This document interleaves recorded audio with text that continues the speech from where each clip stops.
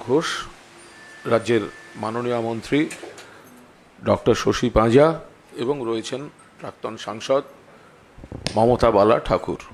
আপনারা জানেন গতকাল ঠাকুরনগরে যখন আমাদের সর্বভারতীয় সাধারণ সম্পাদক অভিষেক বন্দ্যোপাধ্যায় পুজো দিতে যাচ্ছেন, তার রাজনৈতিক কর্মসূচিটা কিন্তু ছিল হাবড়ায় এবং ঠাকুরনগরে ঠাকুর বাড়িতে তিনি কিন্তু পুজো দিতে যাচ্ছিলেন। কারণ এই ঠাকুর বাড়ির সঙ্গে মমতা বন্দ্যোপাধ্যায় এবং তৃণমূল কংগ্রেসের নারীর সম্পর্ক, দীর্ঘকালীন সম্পর্ক।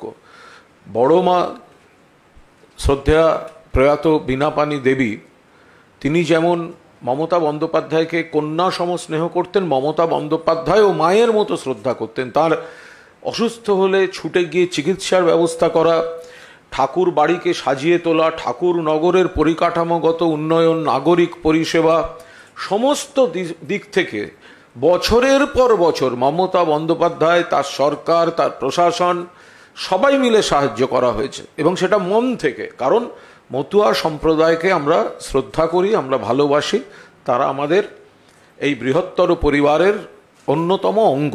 কিন্তু কাল যেভাবে অভিষেক যাচ্ছেন বলে মন্দির বন্ধ রেখে বিজেপির কিছু গুন্ডা ঢুকিয়ে জুতো পরা অবস্থায় কেন্দ্রীয় বাহিনীকে মন্দিরের তুলে অপবিত্র করে যে গুন্ডামি করা হলো এবং তারপর থেকে যে মিথ্যাচার কুৎসা চলছে, আমরা তার তীব্র নিন্দা করছি।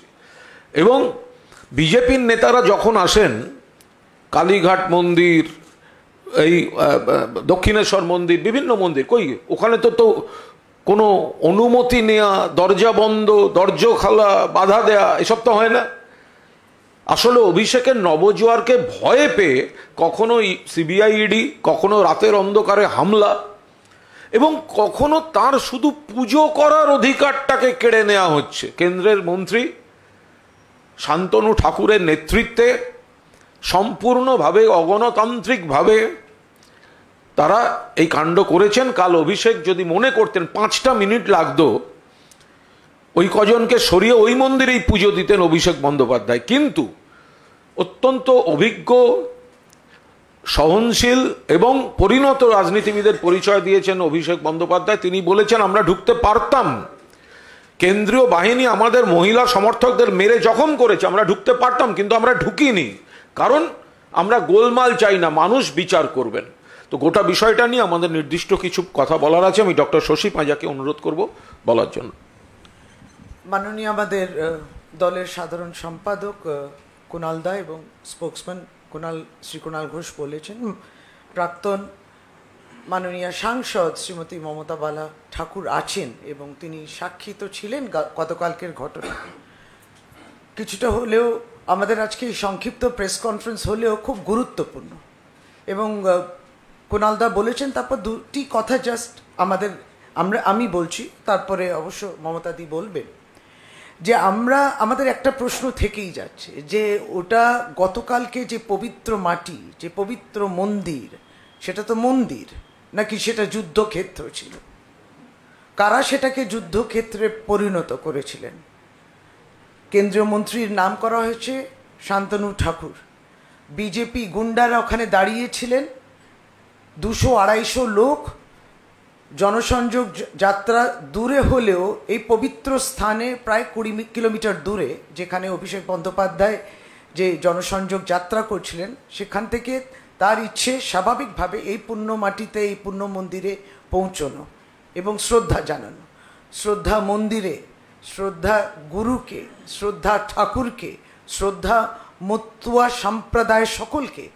এই জায়গাটাতে ছিল অত্যন্ত পবিত্র এই জায়গা। সেই পবিত্র জায়গায় যারা জুতো পরে ঢুকলেন, সেন্ট্রাল ফোর্স নিয়ে তাদেরকে প্রবেশ করালেন। আপনারা প্রকাশ্যে আপনাদের মাধ্যমে, আপনার ক্যামেরাতেই ছবি উঠে এসছে যে খালি পায়ে যারা ছিলেন তারা তো ছিলেন, তারা ছিলেন সাধারণ যারা তীর্থে আসেন, যেমন যারা মন্দির দর্শনে এসেছিলেন, দর্শনার্থীরা যেমন ছিলেন, কিন্তু তাদের সঙ্গে মিশে গেছিল কিছু দুষ্টু মানুষ এবং রাজনৈতিক দলের কর্মকর্তারা। তারা ছিলেন বিজেপির গুন্ডারা এবং তার সঙ্গে সেন্ট্রাল ফোর্স। এইটা আমাদের প্রশ্ন থেকেই যাচ্ছে যে আগামী দিনে তাহলে এই দৃশ্য কি আমরা দেখব, অন্যান্য জায়গাও তারা তৈরি করবেন? এই প্রশ্ন, যে মন্দিরে শ্রদ্ধা জানানো হয় সেটা যুদ্ধক্ষেত্র হতে পারে না। দ্বিতীয়ত, গতকালকে প্রেস মিডিয়াতে তো স্বাভাবিক এটা নিয়ে আলোচনা যখন হচ্ছে এবং তর্ক বিতর্ক হচ্ছে, সেখানে অংশগ্রহণ করেছেন আমাদের দলের একজন স্পোকসম্যান, সেখানে বিজেপির একজন নেত্রী, তিনি বলছেন যে অভিষেক বন্দ্যোপাধ্যায় সেই জায়গায় ঠাকুরনগরে তিনি কেন গেলেন, সেই মন্দিরে তিনি কেন প্রবেশ করবেন, কারণ তিনি হচ্ছেন হিন্দু ব্রাহ্মণ। এবার আমাদের এই প্রশ্ন থেকেই যাচ্ছে যে অধিকার তারা ঠিক করবেন, তারা বিভেদটা করছেন ধর্ম, জাতি, ভাষাকে নিয়ে, তারপর তিনি হিন্দু ব্রাহ্মণ বলে তিনি সেই মন্দিরে যাবেন না। এই জায়গা যারা তৈরি করছেন, কুলসিত করছেন ভারতবর্ষের ইতিহাস, ঐতিহ্যকে, এবং আমাদের ধর্মপ্রাণ মানুষ আমরা, আমাদের ধর্মে এবং আমাদের এই ভাবাবেগে আঘাত লাগছে। মমতা বালা ঠাকুর আছেন, তিনি সেই জায়গায় গতকালকে ছিলেন। আমি দিদিকে অনুরোধ করছি। জুতো পরে কেন্দ্রীয় বাহিনীকে তোলা হয়েছে মন্দিরে, আমরা তো কখনো কোনো মন্দিরে কেন জুতো পরে উঠবে? এবেলা মন্দির অপবিত্র হচ্ছে না, এর বেলা অপবিত্র হচ্ছে, কলঙ্কিত হচ্ছে, এই শব্দগুলোতে এবার শুনতে হবে। কারণ কেন্দ্রীয় বাহিনী তারা কার নিরাপত্তা দেওয়ার কথা, আর সেখানে বিজেপির ক্যাডারদের হামলা বাহিনীর সঙ্গে হাত মিলিয়ে বিজেপির ক্যাডারের ভূমিকা পালন করছে মন্দিরে জুতো পরে ঢুকে। শান্তনু ঠাকুরের উচিত হাত জোড় করে সকলের কাছে ক্ষমা চাওয়া যে ওই মন্দিরকে তিনি অপবিত্র করেছেন। আমরা ডক্টর পাঁজা যেটা বলেছেন সেটা আপনারা দেখলেন। আমরা এবার মমতা বালা ঠাকুর তার বক্তব্য শুনব। সকলকে নমস্কার জানিয়ে, কুণালদা এখানে আছে, আমাদের শশীদি এখানে। গতকালকে যে ঘটনা ঘটেছে, আমার মনে হয় আমাদের ঠাকুরবাড়ির জন্য, হরিগুরুচাঁদের জন্য এবং মতো সমাজের জন্য আমাদের এই দিনটা কালো দিন হিসেবে থাকবে। এটা খুব মর্মান্তিক, দুঃখজনক। এবং আমরা দুদিন আগের থেকে যেটা আমাদের ছিল যে অভিষেক বন্দ্যোপাধ্যায় হাবড়াতে তার রাজনৈতিক প্রোগ্রাম, এবং যতবার উনি বনগাঁতে এসেছে ততবারই ঠাকুরবাড়িতে এসেছে। শুধু অভিষেক বন্দ্যোপাধ্যায় নয়, মাননীয় মুখ্যমন্ত্রী মমতা বন্দ্যোপাধ্যায় বহুবারই, এবং মাকে, আমার শাশুড়ি বড় মাকে নিজের মা হিসেবে শ্রদ্ধা করত। আমার জীবনে যতদিন ওনার সঙ্গে দেখা হয়েছে ততদিন আমার শাশুড়ি বেঁচে থাকাকালীন যেখানে দেখা হয়েছে তখনই বলেছে মা কেমন আছে। এই যে শব্দটা আমার অন্তরে খুব লাগতো, যে হয়তো আমার উপর একজন গার্জেন আছে, উনি আমাকে সেই কথাগুলো বলতো যে তুমি বড় মাকে দেখো, তুমি বড়। মানে এই যে ভালোবাসার জিনিসটা, সেখানে দাঁড়িয়ে নিজের বাড়ি মনে করে সেখানে ঠাকুর বাড়িতে। এবং একটা জিনিস আপনাকে একটু আগেই আমি টিভিতে যেটা দেখলাম, উনি বিজেপির যে ভদ্র মহিলা, তাকে আমি বলতে চাই যে হরি ঠাকুর আজ থেকে প্রায় 200 বছর আগে জাতপাত ভেঙে দিয়ে তছনছ করে দিয়ে একটা মানবতা ধর্ম সৃষ্টি করেছিল। আমরা জাতপাত মানি না। গতকালকেও মুসলমান এসেছিল আমাদের বাড়িতে হাবড়া থেকে দল নিয়ে, প্রায় 200 থেকে 300 লোক দল নিয়ে এসেছিল। আমাদের মন্দিরে মুসলমানও পুজো করতে পারে, খ্রিস্টানরাও পুজো করতে পারে এবং ব্রাহ্মণও পুজো করতে। আমরা জাতপাত সেখানে মানি না, তাদের হাতের তাও আমরা খাই। ঠাকুর এই ধরনের শিক্ষা আমাদের দিয়ে গেছে। এবং সেখানে দাঁড়িয়ে বিজেপি এবং যেভাবে গতকালকে সকালবেলা থেকে অভিষেক বন্দ্যোপাধ্যায় যখন ঢুকবে তার আগে থেকে যেভাবে, এবং আরএসএসের লোক নিয়ে আপনারা দেখেছেন হয়তো টিভিতে, কালো কালো লোহার রড নিয়ে তারা ঘুরে বেড়াচ্ছে ঠাকুরবাড়ির ভিতর দিয়ে। সেখানে দাঁড়িয়ে এবং কিছু লোকরে নেশাগ্রস্ত করে, আপনারা দেখবেন শান্তনু ঠাকুরের বাড়িতে যদি আপনারা যান দেখবেন সেখানে গাঁজার আসর আছে, এবং সেইখানে দাঁড়িয়ে তাদের গাঁজা খাইয়ে সেখানে যে ধরনের বিভ্রান্তি। এবং আমরা ঠাকুরবাড়িতে সকালবেলা সুন্দর করে ফুল টুল দিয়ে সাজিয়ে যখনই ঢুকবে ঠিক 3টের সময় উনি হাবড়াতে প্রোগ্রাম করতে যাবে, 20 কিলোমিটার মাত্র দূরে। ওখান থেকে বেরিয়ে এসে পুজো দিয়েই, আমাদের কোনো রাজনৈতিক উদ্দেশ্য ছিল না, কোনো রাজনীতি ব্যানার, কোনো রাজনীতির কালার নেই, শুধু ঠাকুরবাড়িতে আসবে, মন্দিরে পুজো দেবে, হরি ঠাকুরের মন্দিরে, গুরুচাঁদ ঠাকুরের মন্দিরে বড় মার ওখানে পুজো দিয়ে উনি বেরিয়ে যান। এইটুক আমাদের ওই দিনের প্রোগ্রাম ছিল গতকালকে। এবং এটা আমরা জানি না যে কতটা দুঃখজনক, যেভাবে সেন্ট্রাল ফোর্স দিয়ে জুতো পায়ে দিয়ে তারা ঢুকে ঠাকুরের যে ঘরটা সেটা লাথি মেরে ফেলে দিল, এবং ঠাকুরের যে গলা মালাটা, সে মালাটা ছুঁড়ে ফেলে দিল, প্রসাদগুলো আপনারা দেখেছেন ছুঁড়ে ছুঁড়ে সব ফেলে দিল। এবং সেখানে দাঁড়িয়ে শিপ্রা নাম করে এবং ইলাবাগচি মহিলারা ঘরের ভিতরে, মন্দিরের ভিতর ছিল, অভিষেক আসবে তাকে আমরা ফুল দিয়ে তাকে ঠাকুরের কাছে পুজো দেবে, সেই জন্য তাদের দরজা লাগিয়ে তাদের যেভাবে মানে সেন্ট্রাল ফোর্সের শান্তনু ঠাকুর সিকিউরিটি তার যে বন্দুক, সেই বন্দুকের আঘাত দিয়ে মাথায় যখন মারে শিবরা বেহুশ হয়ে যায় এবং ইলা বাগচিকে লাথি মারে তার বাইরে ফেলে দেয়। একজনের এখানে লেগেছে, এক মহিলার এখানে, এবং 7 থেকে 8 জন আহত হয় এবং শান্তনু ঠাকুর সেটাকে প্রশ্রয় দিয়ে বিজেপির, বিশেষ করে বিজেপির যে ক্যাডার গুন্ডাদের দিয়ে এই কাজ করেছে। সেখানে এমএলএ ছিল হচ্ছে আপনার বনগাঁ উত্তরের অশোক কীর্তনিয়া ওখানে ছিল। এবং এই ধরনের ঘটনা আমার মনে হয় আজ পর্যন্ত ঠাকুর বাড়িতে কোথাও হয়েছে 200-300 বছর ধরে আমার মনে হয় না। এবং সেটা বড় মা বিনা পানির যদি বেঁচে থাকতো আমার মনে হয় সব থেকে বেশি যদি দুঃখ পেত তাহলে মানে আমার শাশুড়ি দুঃখ পেত। এবং ওই বাড়িতে এবং বারবার করে আমাদের যেটা বলা হয় যে নারী পুরুষ পাইবে সমান অধিকার, সেখানে আজকে ঠাকুর বাড়িতে যদি নারীর উপরে এইভাবে অত্যাচার হয় আমার মনে হয় এর থেকে বড় দুঃখ আর আমাদের কিছু নেই। আমরা জানি না যে 15ই আগস্টে ভারতের প্রধানমন্ত্রী তখন বলেছিল যে নারী শক্তির উপরে কথা বলেছে তাদের সম্মান দেওয়ার জন্য। এবং আমরা যে ঠাকুর বাড়িতে আজকে বিশেষ করে নারীর উপরে যে অত্যাচার হলো, জানি না আমরা এই বাংলাতে কি ভারতবর্ষে কিভাবে নারীরা আমরা সেফ থাকবো। প্রধানমন্ত্রীর কাছে আমাদের প্রশ্ন থাকবে যে আপনার যে সেন্ট্রালের মিনিস্টার শান্তনু ঠাকুর এবং যে তার সিকিউরিটি সেন্ট্রাল ফোর্স দিয়ে যেভাবে ঠাকুর বাড়িকে এবং মন্দিরকে কলুষিত করেছে, তাকে অপবিত্র করেছে, অবিলম্বে তাদের সাসপেন্ড করা উচিত আমি মনে করি। নরেন্দ্র মোদী এবং অমিত শাহর কাছে আমার প্রশ্ন থাকবে যে সেন্ট্রাল মিনিস্টার করে এইভাবে মতদের উপর অত্যাচার কেন আজকে শান্তনু ঠাকুরকে দিয়ে করাচ্ছে। সকালবেলা আমাকে বলছে যে আমাকে মার্ডার করবে, হুমকি দিচ্ছে মঞ্জুল ঠাকুর এবং তার 2 ছেলে শান্তনু ঠাকুর এবং সুব্রত ঠাকুর। আমার বাড়িতে সিল মেরে দেবে, তালা লাগিয়ে দেবে। এবং আমি একজন বিধবা, আমার স্বামী মারা গেছে কপিল কৃষ্ণ ঠাকুর। আমার বিভিন্ন সময় শুনতে হয়, আজকে না, আমি এটা চলছে আমাদের এই অত্যাচার। আমরা 1990 সাল থেকে এটা আমরা এই অত্যাচার সহ্য করছি। আমার হাজব্যান্ড কপিল কৃষ্ণ ঠাকুর এই ঠাকুর বাড়িতে বড় সন্তান পিয়ার ঠাকুর বিনা পানির। আমরা এটা কোথাও কখনো বলতে চাই না, কেননা এটা বললে একই পরিবারের ভিতরে একই মানে যাতে কাঁচড়াটা আমাদের উপরেই আসে, থুতুটা আমাদের উপরে পড়বে। তো গতকালকে যে ঘটনা ঘটেছে, এর আগেও অনেক ঘটনা ঘটেছে। যখন এনআরসি নিয়ে আমরা কথা বলতে গেছি, মিটিং করতে গেছি, সেখানে দাঁড়িয়ে মানে আমাকে যেভাবে আমার পুরো হেনস্থা করলো, সুকৃতি বিশ্বাস নাম করে তাকে নিয়ে আমরা একটা মিটিং করতে যাচ্ছিলাম যে আগামীতে আমরা এনআরসি নিয়ে কী করতে পারি। তখন বুকের কাপড়টা আমার টেনে ছিঁড়ে ফেলে দিল এবং চুলের মুঠ ধরে শান্তনু ঠাকুর তার লোক দিয়ে টেনে হিঁচড়ে নিয়ে যাচ্ছে। এবং আরএসএসের লোক যারা ট্রেনিং দিয়ে তাদের মানে রড তাকে কালো কাপড় মানে দিয়ে পেঁচানো ছিল সে নিয়ে। এরকম অত্যাচার একদিন নয়, অনেক দিন ধরে হচ্ছে। এবং আজকে বলবো যে মাননীয় মুখ্যমন্ত্রী আমাদের জন্য যেটা করেছে সেটা আমরা কখনোই ভুলতে পারবো না। মতো সমাজ, বিশেষ করে শান্তনু ঠাকুর যে বাড়িটায় থাকে, সেই বাড়িতে যেখানে কামনা সাগরটা যেখানে ভক্তরা স্নান করে, সেটা কিন্তু মাননীয় মুখ্যমন্ত্রী মমতা বন্দ্যোপাধ্যায় করে দেওয়া। যে রেল স্টেশনে ঠাকুরের ভক্তরা নামে, সেটাও কিন্তু মাননীয় মুখ্যমন্ত্রী মমতা বন্দ্যোপাধ্যায় করে দেওয়া। সেখানে ঠাকুরবাড়ির আদলে, সেখানে মন্দিরের আদলে রেল কাউন্টার করা। যে রাস্তা দিয়ে ভক্তরা আসবে, একটাই রাস্তা ছিল, সেটাকে আর একটা রাস্তা বাইপাস করে দিল মাননীয় মুখ্যমন্ত্রী মমতা বন্দ্যোপাধ্যায়। তখন কিন্তু উনি চিফ মিনিস্টার হয়নি। উনি যতবার ঠাকুর বাড়িতে গেছে কিছু না কিছু না দিয়ে ফেরেনি। এবং বড় মায়ের যে শতবর্ষ উপলক্ষে যে ঠাকুর বাড়িতে যখন যায়, সেখানে হচ্ছে হরিগুরুচাঁদ সারা জীবন ভরে শিক্ষাকে নিয়ে তারা আন্দোলন করেছে। সেই শিক্ষার সব থেকে বড় যে মেরুদণ্ড, সেটা ইউনিভার্সিটি, হরিগুরুচাঁদ ইউনিভার্সিটিতে আজকে মতো সমাজকে দিয়ে আসলো মাননীয় মুখ্যমন্ত্রী মমতা বন্দ্যোপাধ্যায়।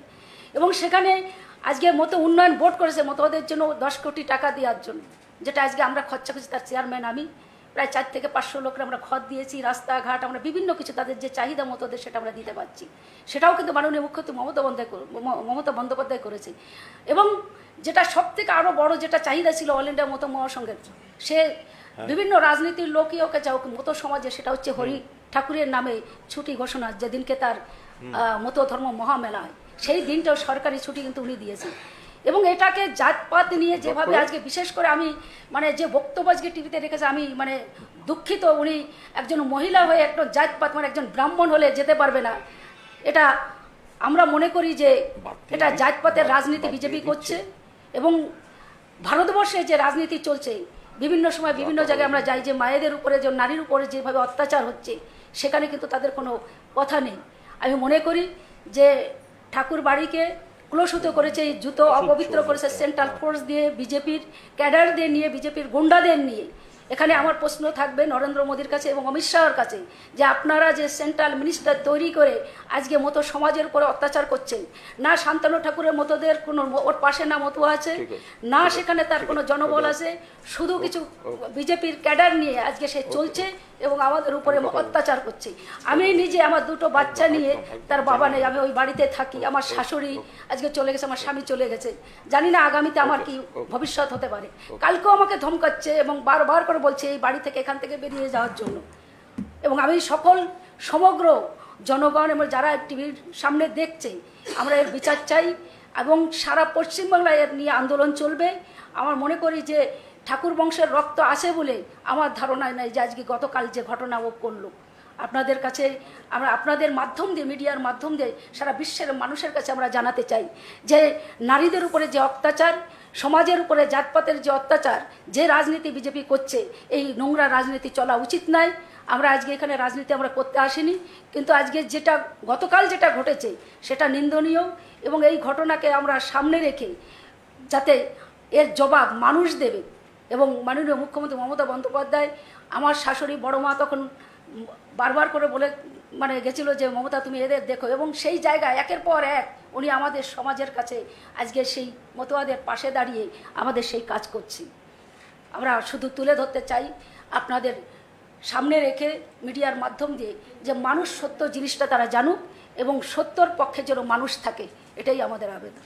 প্রধানমন্ত্রীর দৃষ্টি আকর্ষণ করছেন ওই জায়গাটা আরেকবার বলুন। একটু বলবেন, প্রধানমন্ত্রী কি চাইছেন যে কেন্দ্র সরকার, প্রধানমন্ত্রী স্বরাষ্ট্রমন্ত্রীর দৃষ্টি আকর্ষণ যে করে যেটা বললেন সেটা আরেকবার। হ্যাঁ, তাই বলছি যে প্রধানমন্ত্রী এবং স্বরাষ্ট্রমন্ত্রীকে বলবো যে যেভাবে সেন্ট্রাল মিনিস্টার তৈরি করে আজকে মতো সমাজের উপরে যে অত্যাচার করছে, ঠাকুর বাড়িতে যে অত্যাচার করছে শান্তনু ঠাকুর, সুব্রত ঠাকুর, মঞ্জুল ঠাকুর, সেখানে দাঁড়িয়ে সেন্ট্রাল ফোর্স নিয়ে যেভাবে ঠাকুর বাড়িতে কলুষিত করেছে, যেখানে জুতো পরে আমরা তো ভাবতেই পারি যে মন্দিরের ভিতরে কী করে আমরা জুতো পাই দিয়ে যাবো, সেখানে সেন্ট্রাল ফোর্স যে লাথি মেরে যে ঘটের জল খেয়ে ঠাকুরের ভক্তরা আজকে রোগমুক্ত হচ্ছে, তাকে আমরা পবিত্র মনে করি, সেখানে দাঁড়িয়ে যদি এটা করে তাহলে আজকে তাদের হেড যে সেখানে নরেন্দ্র মোদী স্বরাষ্ট্রমন্ত্রী, তাদের আমরা বলতে চাই। এবং নারী শক্তির উপরে যে অত্যাচার হচ্ছে, নারীদের উপরে যেভাবে মন্দিরের ভিতরে আজকে আঘাত করলো, তাদের লাথি মেরে ফেলে দিল, পেটে লাথি মেরে চিল্লাবাগচিকে, সে আমার মতো সম্প্রদায়ের মানুষ। এবং শিপ্রাকেও যেভাবে আজকে ওদের বন্দুকের যে বাট সেটা দিয়ে যখন এখানে মাথায় আঘাত করে সঙ্গে সঙ্গে সেখানে বেহুশ হয়ে গেছিলো। এখন সেখানে প্রেজেন্ট ছিল শান্তনু ঠাকুর, হাত জোড় করে বলছিল শান্তনু ঠাকুরের কাছে শিপ্রা, দরকারে আপনার শিপ্রার ইন্টারভিউটাও দেখবেন, শিপ্রা বারবার করে হাত জোড় করে তখন বলছে যে ভাই তুই আমাকে বাঁচা, আমাকে এইভাবে মারিস না, আমাকে এইভাবে অত্যাচার করিস না। এইভাবে তা আমরা চাই যে মায়েদের নরেন্দ্র মোদীর কাছে আমার এটাই, প্রধানমন্ত্রীর কাছে, তার কারণ হচ্ছে প্রধানমন্ত্রী 15 তারিখে লালকেল্লায় বসে যেটা বলেছে 15ই আগস্টে নারী শক্তির উপরে, তাহলে আজকে কোথায় গেল সেই সেন্ট্রাল মিনিস্টার আজকে নিজের থেকে যদি আমাদের এই অত্যাচার করে, তার বিচারটার জন্য প্রধানমন্ত্রী করে। এবং আমরা পুরো সমগ্র পশ্চিমবাংলায় এই নিয়ে আন্দোলন আমরা করছি, তার কারণ হচ্ছে যে মতো সমাজ এত শান্তনু ঠাকুর কাছে নেই, এবং মতো সমাজ আজকে হরি গুরুচাঁদকে আজকে শান্তনু ঠাকুর ধূলিসাৎ করে দিল, তার চিন্তা ভাবনা, তার দর্শনকে মিশিয়ে দিল একেবারে।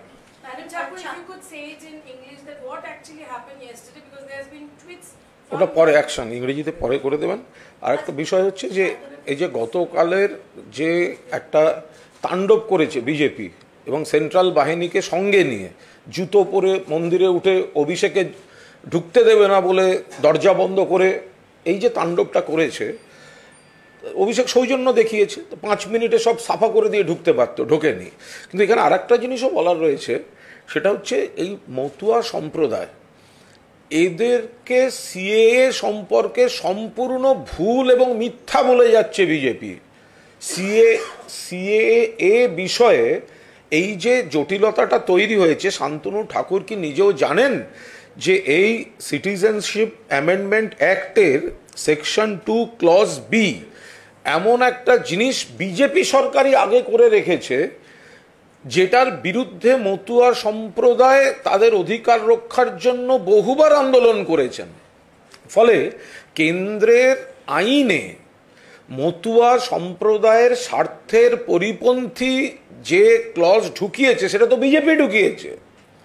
তো এখন যখন সেটার প্রশ্ন আসছে, তার কোনো সদুত্তর নেই কিন্তু। অর্থাৎ এই সিএএ দিয়ে বারবার মতুয়া সম্প্রদায়ের বিশিষ্ট নাগরিকদের তাদের কিন্তু বিভ্রান্ত করা হচ্ছে, মিথ্যা বলা হচ্ছে, ভুল বোঝানো হচ্ছে, আর ভোট এলেই এটা আরো বেশি করে জেগে ওঠে।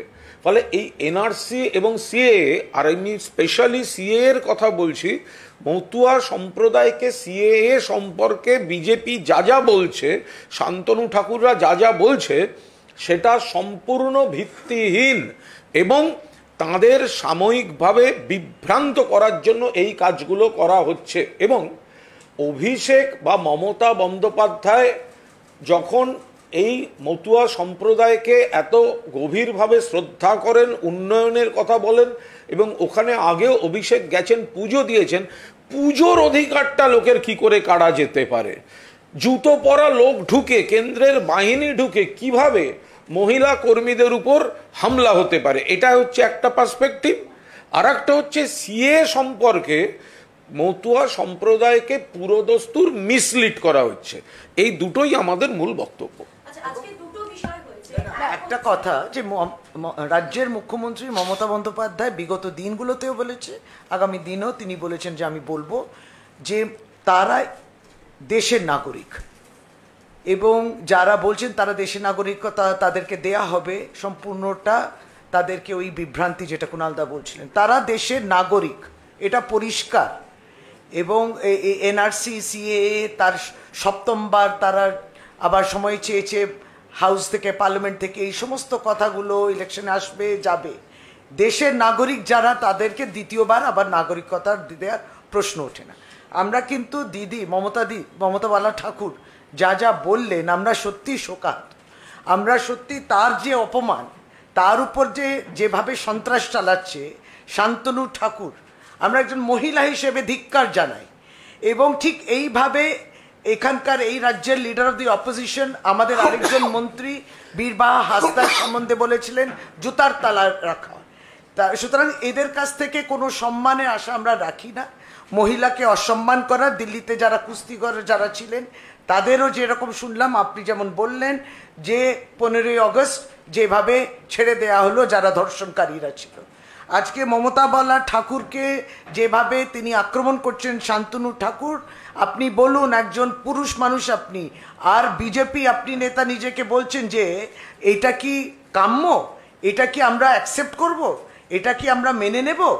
এবং শুধু তাই নয়, বলছিল অভিষেক বন্দ্যোপাধ্যায় আসুক অন্ধকারে, তার মানে তার উপরে আবার আক্রমণ করবে। আমরা কি বুঝবো? তাহলে আপনি আক্রমণ করারই উদ্দেশ্য নিয়ে গতকালকে সমস্তটা তৈরি করেছিলেন। আমরা রাজনীতিকরণ করতেই চাইনি। একজন ভক্ত হিসেবে তিনি যাচ্ছিলেন অভিষেক বন্দ্যোপাধ্যায়, মমতা বালা ঠাকুররা ছিলেন ওখানে। তিনি আজকে আমাদের যার জন্য প্রেস কনফারেন্স দেরি হয়েছে, কারণ তিনি হাসপাতাল থেকে আসছিলেন, যেখানে ইলারা ভর্তি আছেন, শিপ্রারা ভর্তি আছেন। কিভাবে পুলিশ তাদেরকে 10 থেকে 12 জন ভর্তি আমাদের হসপিটালে, 10 থেকে 12 জন ভর্তি, এবং তাদেরকে দেখে এসছেন। আমি বলছি যে শান্তনু ঠাকুর যখন ভারতের প্রধানমন্ত্রী আসলো মন্দিরে পুজো দিতে, তখন এটা নিয়ে তো কোনো কথা ওঠেনি। মন্দির সুন্দর খোলা ছিল, পুজো দিল। স্বরাষ্ট্রমন্ত্রী যখন আসলো তখনও পুজো হলো, যে কোনো মানুষ পুজো। তাহলে আজকে অভিষেক বন্দ্যোপাধ্যায় ওখানে পুজো দিতে গেলে কেন ওখানে সেন্ট্রাল বাহিনী নিয়ে আজকে তালা লাগালো, কেন তাদের উপর অত্যাচার করলো? এবং সেখানে দাঁড়িয়ে আজকে জল মাটি নিয়ে যেটা বলছে অপবিত্র মন্দির, অপবিত্র হয়েছে, ও জল মাটি গোবর দিয়ে সেটা ধোবে। তাহলে ঠাকুর বাড়িতে যখন ওরাকান্দিতে যেখানে লীলা খেলা করেছিল হরি ঠাকুর, তার মাটি নিয়ে সেই রাম মন্দির করে যখন, তখন সেখানে যখন নিয়ে গেল পাঠালো, তখন সেই মাটিটা ফেলে দিল। কেন? আমরা শিডিউল কাস্টের ভগবান, সেই জন্য সেই জল মাটি ওখানে দেওয়া যাবে না। সেটাকে নিয়ে কোনো কথা ওঠেনি তো। সেখানে শান্তনু ঠাকুরকে বসলো, কেন আজকে সেই জিনিসটা নিয়ে আজকে প্রতিবাদের রাস্তায় নামেনি? আজকে বারবার করে এই কথাগুলো উঠছে, তাহলে সেখানে নিয়ে কেন বিজেপি বলে সেই জন্য বলছে রাজনীতি করার জন্য আসছে। তাহলে রাজনীতি করার জন্য নরেন্দ্র মোদী তো সেই ওরাকান্দিতে চলে গেল, সেই ওরাকান্দিতে যে মাথাটা মানে দিয়ে আসলো কিসের জন্য? ভোটের জন্য। এখন কেন আসছে না তাহলে? এবং বারবার করে সেই ইসের কথাই বলছে যে এনআরসি নিয়ে, যেটা আমাদের যে বারবার করে ভোটের সময় আসলে এনআরসি দেখায়। শান্তনু ঠাকুরকে সত্যি সেই এনআরসি ইস্যুটা জানে আজ পর্যন্ত? সেটা আমার মনে হয় যে ও জানে না। যদি ও চ্যালেঞ্জ করে আমরা বলছি যে তাহলে ও আমাদের সঙ্গে বসুক, আমাদের লোক আমরা পাঠাবো, যে এই মানে এইটা আইন যেটা আছে সেই আইনের বিষয়টা মানুষকে প্রেস মিডিয়ার সামনে এসে ডিসকাস করুক। তাহলে এবং সেখানে দাঁড়িয়ে আজকে আমরা বলবো যে যেটা সত্যিই নিন্দনীয়, এবং আমরা বারবার করে বলছি যে হরি ঠাকুরের ধর্ম হচ্ছে জাতপাত ভেঙে দেওয়া। প্রতিটা মানুষ ঠাকুর বাড়িতে আসতে পারে, সে যে ধর্মের হোক, যে জাতির হোক। মন্দির সবার, মন্দিরকে ব্যক্তিগত হতে পারে না, তাহলে তার বাড়ির। এবং যেটা আজকে করেছে বিজেপির ক্যাডার নিয়ে, গুন্ডামি নিয়ে, আমি মনে করি যে মানুষ তার জবাব দেবে, মানুষ দেখবে যে সত্য জিনিসটা কি, সেটা আজকে টিভির পর্দায় দেখছি। শান্তনু ঠাকুর তিনি আজকে বলছেন যে তিনি সিবিআই তদন্ত চাইবেন, এবং তার সঙ্গে সঙ্গে বলছেন যে গতকালের যে ঘটনা, হাসপাতাল চত্বরে যে ঘটনা ঘটেছিল, এবং তার পরিপ্রেক্ষিতে তার বক্তব্য যে কেন্দ্রীয় বাহিনীর জওয়ানদের বিরুদ্ধে একাধিক মামলা দেওয়া হয়েছে রাজ্য পুলিশের তরফ থেকে, এবং সেই ঘটনার পরিপ্রেক্ষিতে উনি হাইকোর্টে যাবেন এবং উনি সিবিআই তদন্ত চাইবেন। গতকাল ঠাকুরনগরে যাবেন সিবিআই ওদের গণসংগঠন বলে সিবিআইটা বারবার মুখ থেকে বেরোয়।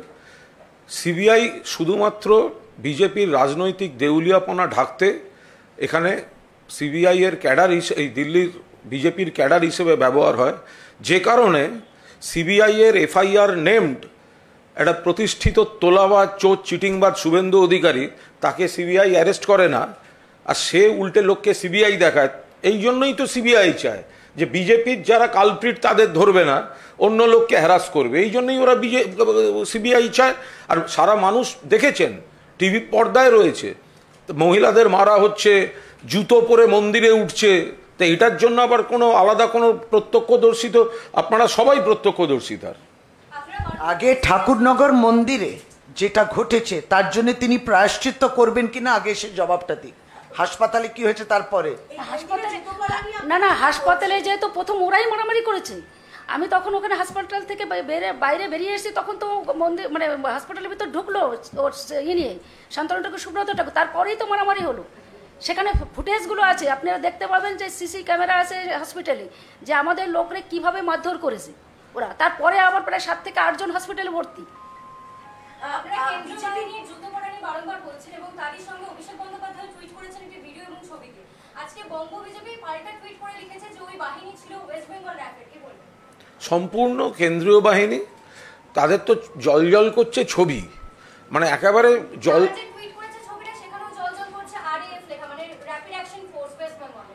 র্যাফ তো সেটা তো মন্দিরের সিঁড়িতে তো আর পশ্চিমবঙ্গের র্যাফ ছিল না। পশ্চিমবঙ্গের র্যাফ যদি থেকে থাকে মন্দির থেকে দূরে, সেই ছবিটা দেখিয়ে মন্দিরের সঙ্গে গুলিয়ে দেওয়ার কোনো মানে আছে? মন্দিরের ওপরে, মন্দিরের সিঁড়ির ওখানে সেটা শুধুমাত্র কেন্দ্রীয় বাহিনীর জওয়ানরা ছিল।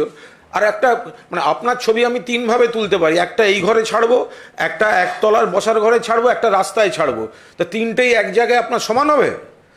তো শুধু ওনারা যেটা বলছেন, যে ছবি অভিষেক বন্দ্যোপাধ্যায় টুইট করেছিলেন তারই একটা ছবি নিয়ে তারা জুম করে দেখাচ্ছেন যে একজন ভদ্রলোক যিনি দাঁড়িয়ে রয়েছেন মাথাটা ঘুরিয়ে, তার র‍্যাপ পরা রয়েছেন এবং তিনি সিঁড়িতে দাঁড়িয়ে রয়েছেন। তার পরিপ্রেক্ষিতে এই টুইটটা করেছে। শুনুন, প্রথম হচ্ছে শান্তনু ঠাকুর সিকিউরিটি, সেখানে শান্তনু ঠাকুর যে অন্য সেনাবাহিনী ছিল সেটা ছিল না। আর দ্বিতীয় হচ্ছে দেখুন, যখন যুদ্ধ লাগে না, তখন মন্দিরের ভিতরে মারামারি হচ্ছে, মায়েদের উপরে লাথি মেরে ফেলে দিচ্ছে, এই হচ্ছে, তখন বাঁচানোর জন্য সিঁড়িতে হয়তো কেউ যেতেও পারে, কিন্তু সেটাকে নিয়ে মন্দিরের ভিতরে ঢুকেছে, মূল যে জায়গায় সেটা ঢুকেছে না, সেটা প্রশ্ন আমাদের থাকবে। সেটাকে সিসি ক্যামেরা আছে, ওখানে ফুটেজ আছে, আপনারা দেখতে পারেন। কারণ সেন্ট্রাল বাহিনীর ফোর্স ওখানে শান্তনু ঠাকুর প্রেজেন্ট থেকে মন্দিরের ভিতরে ঢুকে তালা লাগিয়ে বসে আছে, এবং সেখানে মানে লাথি মেরে ঘরটা ফেলে দিল, মালাগুলো টেনে টেনে ছিঁড়ছে, আর প্রসাদগুলো, ফুলগুলো সব মানে ছুঁড়ে ছুঁড়ে ফলগুলো ফেলে দিচ্ছে সেন্ট্রাল বাহিনীর লোকরা।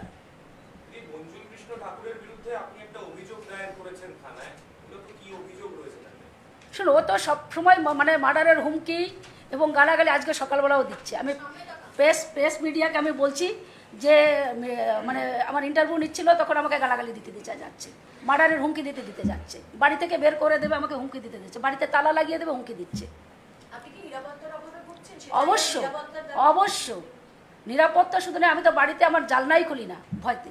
আমি আজকের থেকে না, এটা চলছে আমার হাজবেন্ডের উপরে ছিল আগে, এরপর করতে করতে উনি মারা যাওয়ার পরে আমার বাচ্চাদের উপরে। নিরাপত্তা তো আমি সবসময় ভুগি। রাজ্য সরকার আমাকে পুলিশ দিয়েছে, আমার বাড়িতে সবসময় সেটা আমাকে প্রোটেক্ট করার জন্য আমার সেখানে আছে, এবং সেটা সাফিসিয়েন্ট নয়। আমি মানে বাইরে মানে আমার বাড়ির থেকে বেরোতেও আমি ভয় করি, তালাটা খুলতেও আমি ভয় করি। এইভাবে আমি বসবাস করছি ওখানে। Now if you could say what actually happened yesterday, since you are one of the member of Thakur Bari. তুমি ওটার থেকে নিয়ে নিও বরং একসঙ্গে যেগুলো করা আমরা শেষ করে নিই, কারণ আমাদের দুজনকেই বেরোতে হবে, কারণ এবার শশীদিকেও বেরোতে হবে, আমার ওদিকে যেতে হবে। Very briefly, very serious allegations by former MP Mamata Bala Thakur, who is member of the erstwhile family, and the serious allegations are also on behalf of it's not political. The seriousness is she is feeling insecure.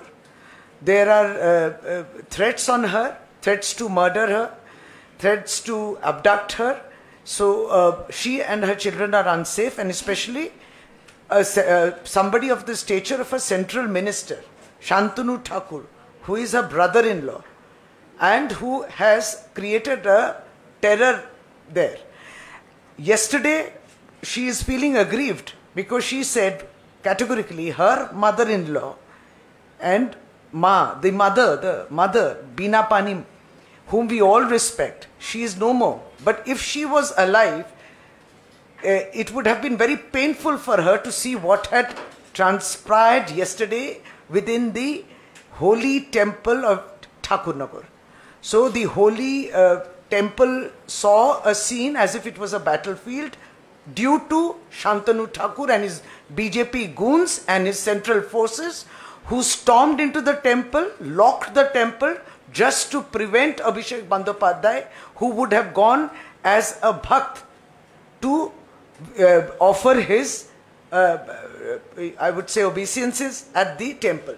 This was the issue, and that is why she is saying that people have climbed onto the temple with shoes, the central forces.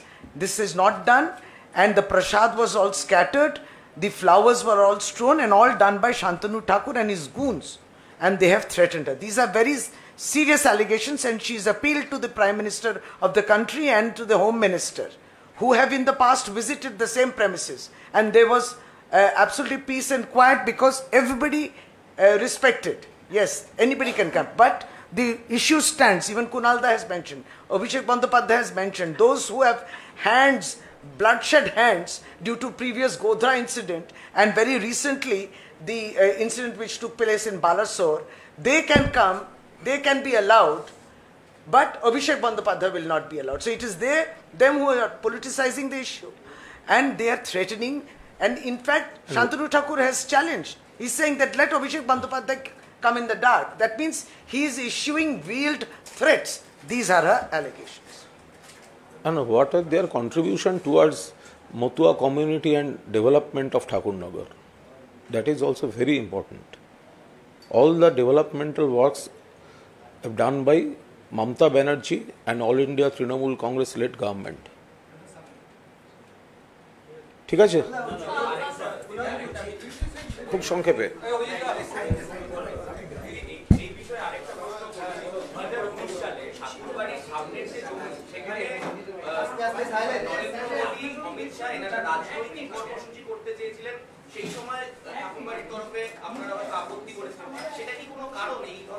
শুনুন, সেটা হচ্ছে তারা আমাদের কাছে কোনো মানে সেইভাবে মাঠটা যে ওখানে করেছে সেটা আমরা জানতামই না। নরেন্দ্র মোদী ভারতের প্রধানমন্ত্রী ওখানে আসবে, আমরা ওখানে মতধর্ম সম্মেলন করার জন্য আমরা মাঠকে থানার থেকে একটা পারমিশন নিতে হয়। এই প্রোগ্রামটা করার জন্য যেখানে শান্তনু ঠাকুর 200-250 লোক নিয়ে বসেছিল, সেটাও আমার পারমিশন নেওয়া মানে 10 তারিখ থেকে 15 তারিখ অবধি। সেখানে মাইক বেঁধে নোংরামি করছিল, এবং আমরা একটা পারমিশন নিতে, মাইক বাঁধার জন্য সরকারের থেকে একটা মানে সেখান থেকে পুলিশ পারমিশন নিতে হয়, আমরা ওটা নিয়েছিলাম। কিন্তু রেল লাইনের ওখানে রেল চলে, ট্রেন লাইন একেবারে মাঠের পাশ দিয়ে, সেখানে 3টে হেলিপ্যাড একসঙ্গেই নামবে, কিন্তু সেই মাঠটা ওরা চয়েস করেনি। কিন্তু ওরা বলছে যে এই মাঠটা আমরা দিই না, এটা ভুল কথা। তারা অ্যাপ্লাই কোনো মানে কোনো সময় চয়েস মানে সিকিউরিটি যারা আসে চয়েস করতে, সে মাঠটা চয়েস করেনি তারা।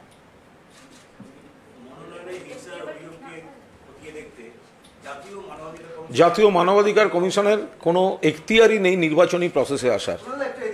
জাতীয় মানবাধিকার কমিশনের প্রতিনিধিদের আসার যে খবর শোনা যাচ্ছে, জাতীয় মানবাধিকার কমিশনের কোনো এখতিয়ার নেই নির্বাচনী কোনো প্রক্রিয়ার কোনো স্টেজে। তারা কোনো মানবাধিকার লঙ্ঘনের ঘটনা ঘটলে তখন সেখানে তাদের কিছু করণীয় থাকতে পারে। তাও তো তারা উত্তরপ্রদেশ যান না, মণিপুর যান না, ত্রিপুরা যান না, তো বেছে বেছে গুজরাটে বিলকিসের ওখানে যান না দিল্লির যেখানে মানে নিধনযোগ্য হয়েছে, তা এখন শোনা যাচ্ছে ইলেকশনের প্রসেস ওনারা দেখতে। আমাদের তো সন্দেহ হচ্ছে দিল্লির কিছু লোক পাঠিয়ে কিছু গন্ডগোল করা, প্রভোকেশন দেওয়ার জন্য কিছু ক্যাডার পাঠাচ্ছে ওখান থেকে। কারণ এখানে নির্বাচন করবে নির্বাচন কমিশন, তার সঙ্গে কেন্দ্রীয় নির্বাচন মানবাধিকার কমিশনের কোনো সম্পর্ক নেই। গায়ের জোরে বিভিন্ন এলাকায় বাইরের লোক ঢোকাবে বলে এই ধরনের জিনিস করছে।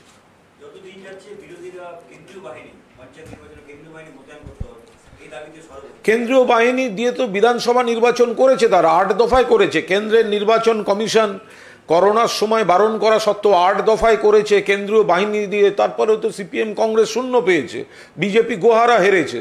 সুতরাং কেন্দ্রীয় বাহিনী আমরা কেন্দ্রীয় বাহিনীকে ভয় পাই না, কিন্তু দেশে তো একটা নিয়ম কানুন থাকবে। লোকসভা বিধানসভা কেন্দ্রের নির্বাচন কমিশন কেন্দ্রীয় বাহিনী, আর পুরসভা পঞ্চায়েত রাজ্য নির্বাচন কমিশন রাজ্যের বাহিনী।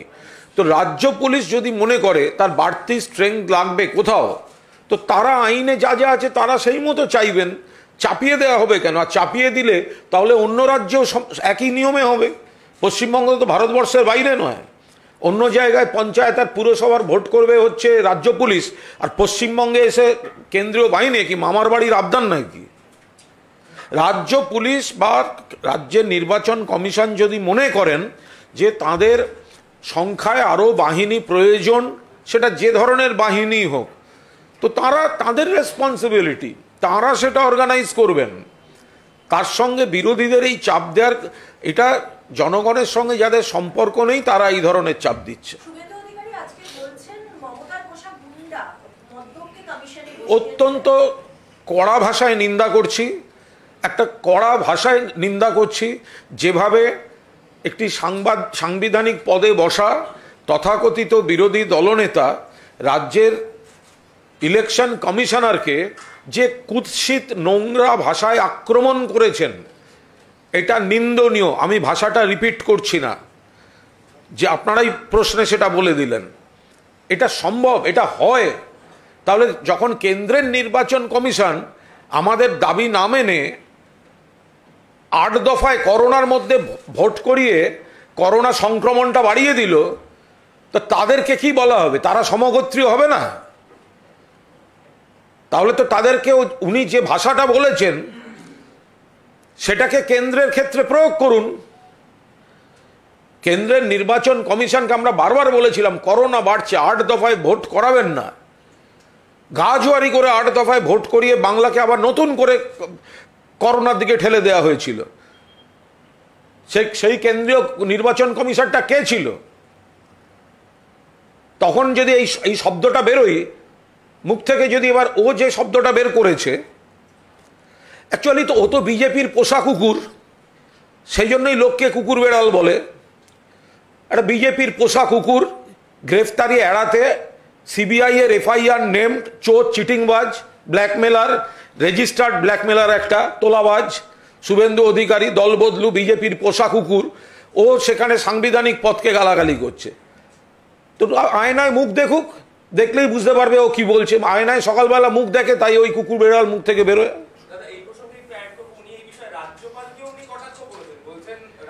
আরে একটা লোক রাজ্যপালকে কটাক্ষ করবে, শাসক দলকে কটাক্ষ করবে, ওর দলের দিলীপ বাবুদের কটাক্ষ করবে, রাজ্যপালকে কটাক্ষ করবে, ওর মানসিক স্টেবিলিটি নিয়ে কোয়েশ্চেন আছে। ও একটা পাগল, একটা বদ্ধ পাগল। ও বেসিক্যালি বোকা, মানে বোকা ছেলে। ও বেসিক্যালি বোকা, অন্য ভাববেন না, বোকা ছেলে। না হলে এইভাবে সকলকে একটা, মানে এইভাবে একটা কি বলবো বলুন, মানে সমস্তটাই যদি একটা মানসিক হতাশা, অবসাদগ্রস্ত লোকের মুখ থেকে বেরোয়, কখনো রাজ্যপাল, সবই ওর হাতে, ওকে মোয়ার মতো খাইয়ে দিতে হবে আগে। এটা কোনো কথা?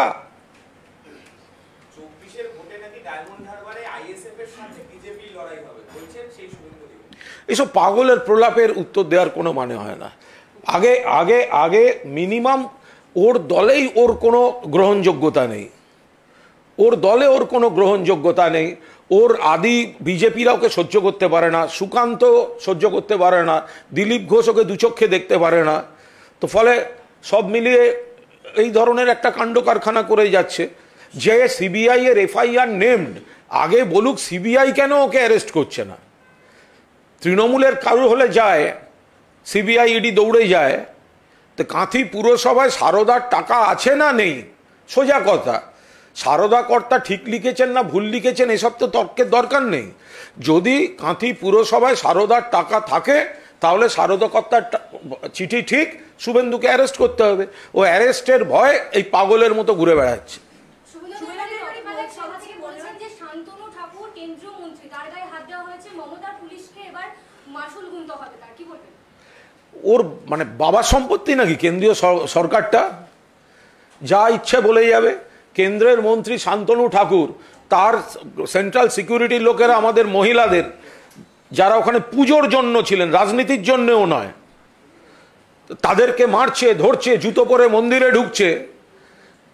একটা ওখানে অভিষেক পুজো দিতে যাবেন, কি দরকার শান্তনু ঠাকুরের সেখানে গিয়ে গন্ডগোল করতে যাওয়ার? গন্ডগোল তো ওরা করছে, তৃণমূলের ক্ষমতা নেই। ওই শান্তনু ঠাকুর আর ওই সঙ্গের কয়েকটাকে 5 মিনিটে সরিয়ে দিয়ে অভিষেক কাল ঢুকতে পারতো, ঢুকবে না। গন্ডগোল করবো না আমরা চাইছি পিসফুল ইলেকশন। আমরা উন্নয়নের উপর দাঁড়িয়ে আমরা মানুষের আশীর্বাদ নিয়ে জিততে চাই। শুভেন্দু অধিকারী বলছেন যে তারা মনোনয়ন দেবেন এবং তারা দেখিয়ে দেবেন লড়াই কাকে বলে। আমরা তো চাই যে মনোনয়ন তারা দিক, আমরা তো সেই জন্য আমরা বলছি। আমাদের নেতা সর্বভারতীয় সাধারণ সম্পাদক অভিষেক বন্দ্যোপাধ্যায় বলছেন 100% সিটে আমরা কন্টেস্ট চাইছি, আমরা আনকন্টেস্ট চাইছি না। আনকন্টেস্টেড আমরা জিততে চাইছি না। ওরা যদি প্রার্থী না দেয় তা হারাবো কাদের? হারাতে তো হবে। তো শুভেন্দু অধিকারী প্রার্থী দেবেন বলছেন, ওদের তো যেখানে লোক পাবে না সিপিএমেই ভোট দেয়, সিপিএম ওদের কিছু প্রার্থী দিয়ে দেবে। ভোট তো ওদের ভোট ব্যাংক মানে তো সিপিএম এর ভোট ব্যাংক। এর আগে তো আনুপাতিক হারে পরিসংখ্যানে দেখা গেছে।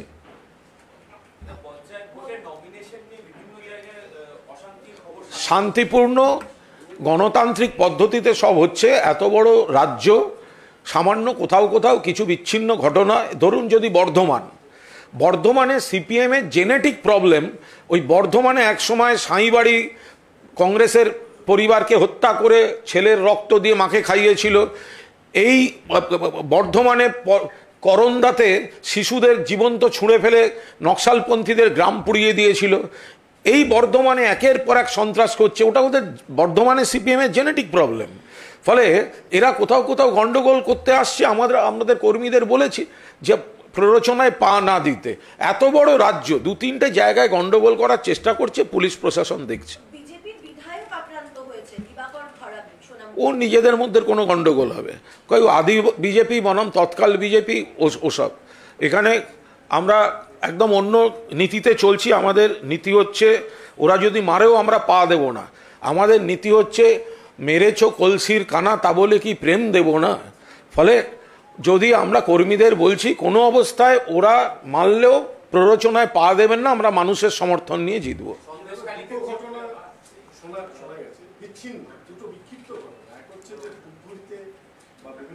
টাকা দিয়ে টিকিট বিক্রি তৃণমূলে কেউ অভিযোগ করছে না, আর তালিকা এখনো প্রকাশিত হয়নি। তার মধ্যে গতকাল দু এক জায়গায় কেউ ওই তৃণমূলের তালিকার নমিনেশনটা পর্বটা শেষ হতে দিন, প্রত্যাহারের পর্ব শেষ হতে দিন, তারপর আপনার প্রশ্নের উত্তর আপনি নিজেই পেয়ে যাবেন। সন্দেশখালীর বা ওইসব দিকে প্রচণ্ড আগে গন্ডগোল ছিল আরএসপির সঙ্গে সিপিএমের। হ্যাঁ, আরএসপির ওদিকে আরও একটু ভেতরে বাসন্তীর দিকে সুভাষ নস্করের বাড়িতে সিপিএম বোম মেরে লোক মেরে দিয়েছিল। ওই সব জায়গায় ওই সিপিএম কিছু গন্ডগোল করে, তা সেই লোকগুলোই বিজেপি হয়েছে। তো নিজেদের মধ্যে গন্ডগোল করছে ওখানে। এখনো পর্যন্ত হাইকোর্টে এই মামলা শুনানি চলছে নির্বাচন সংক্রান্ত। মনোনয়ন পর্ব পিছিয়ে গেলে পিছিয়ে যাওয়ার একটা সম্ভাবনা তৈরি হচ্ছে এবং সেক্ষেত্রে ভোট পিছিয়ে যেতে পারে। আদালতে সেটা জানিয়েছে কমিশন। সেক্ষেত্রে 14ই জুলাই হতে পারে ভোট। কমিশনকে প্রস্তাব দিয়েছে হাইকোর্ট। এ বিষয়ে আমাদের কোনো মন্তব্য নেই। যেটা নির্বাচন কমিশন শেষ পর্যন্ত যে তারিখে ভোট বলবেন, যে তারিখে ভোট হবে, তৃণমূল সেই তারিখে ভোট করবে, মানুষের আশীর্বাদে জিতবে এবং মানুষের আশীর্বাদে বাংলার প্রত্যেকটি জেলা পরিষদ তৃণমূল গঠন করবে। হাইকোর্টে যে সওয়াল জবাব চলছিল তার মধ্যে বেশ কিছু প্রশ্ন হাইকোর্টের তরফ থেকে উঠে আসে, সেখানে বলা না, এই বিষয়ে যেটা চলছে এখন শুনানি, তার মধ্যে কোনো উত্তর দেবো না।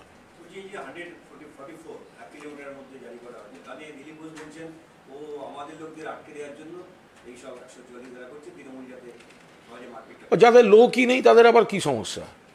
তো লোকই নেই। দিলীপ ঘোষ সেখানে গেলে শুভেন্দু অধিকারীর লোকেরা যায় না, শুভেন্দু অধিকারী গেলে সুকান্তর লোকেরা যায় না।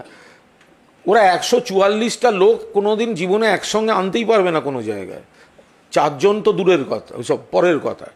যাদের লোক নেই, জন নেই, যত রকম অসংলগ্ন কথাবার্তা। এটা 144 ধারা জারি করেছে, সবার জন্য প্রযোজ্য, তৃণমূলের জন্য প্রযোজ্য, সবার জন্য প্রযোজ্য। সেখানে এর জন্য প্রযোজ্য, ওর জন্য প্রযোজ্য নয়, এই ধরনের হাস্যকর কথার কোনো মানে আছে?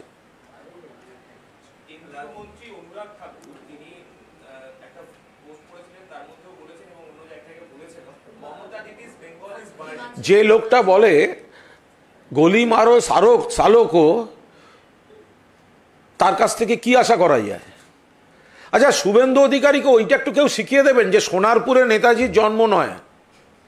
ও এখনো কিন্তু ভুল স্বীকার করে টুইট করেনি। একটা নেতাজির জন্ম সোনারপুরে নয়, আর সুভাষগ্রামে যে বাড়িটা আছে ওটা একটা পারিবারিক বাড়ি, ওখানে জন্ম নয়। নেতাজি সুভাষচন্দ্র বসু কটকে জন্মেছিলেন, এটা শুভেন্দু অধিকারীকে কাউকে এটা বলে দেবেন। ও কিন্তু একটা সমানে একটা ভুল ধারণার উপর আছে। ওর বাংলা টাংলা সম্পর্কে কোনো ধারণা নেই কিন্তু। আর এই গরম পড়ে আরও সর্বনাশ হয়েছে। ফলে এই ওকে একবার দেখলে একবার অন্তত কেউ জিজ্ঞাসা তো করুন। আমাদের যেমন এমন প্রশ্ন করেন, ওকে জিজ্ঞাসা করুন, সিবিআই এফআইআর নেম তোলাবাজ, সিবিআই আপনাকে অ্যারেস্ট করছে না কেন? জিজ্ঞাসা করুন যে নেতাজির জন্ম সোনারপুরে না কটকে। এই প্রশ্নগুলো একটু তো অন্তত কেউ না কেউ তো জিজ্ঞাসা করুন। শুধু তৃণমূলকে প্রশ্ন করলে চলবে?